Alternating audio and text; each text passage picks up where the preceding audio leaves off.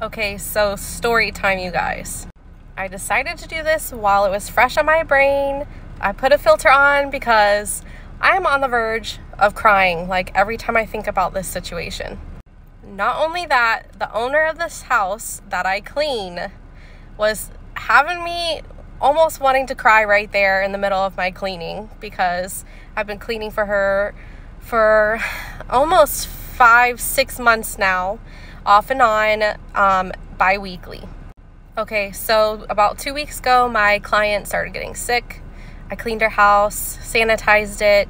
Now this is my second time coming back amongst many times for her, and her uncle had died yesterday, and she was explaining how she only had like 2 remaining relatives living.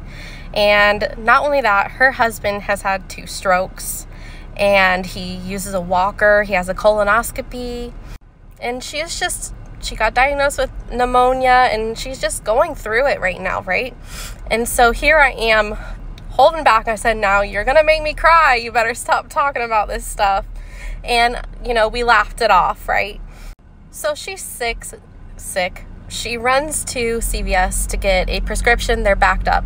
And here I am, her husband, who's ill, he can't function on his own completely. I'm the house cleaner, you guys.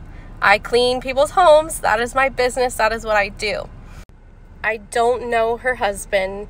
I've seen him many times, and I've said hello, and a couple months ago we had like a small short conversation. I'm sweeping, he comes out, and I see like his bandages, his colostomy bag. I don't know if I said that right, but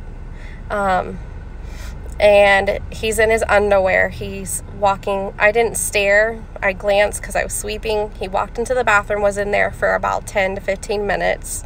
And I'm telling you, God has a way of humbling you when you don't feel like you have it together, and then you help somebody. Whew, this is where it gets me.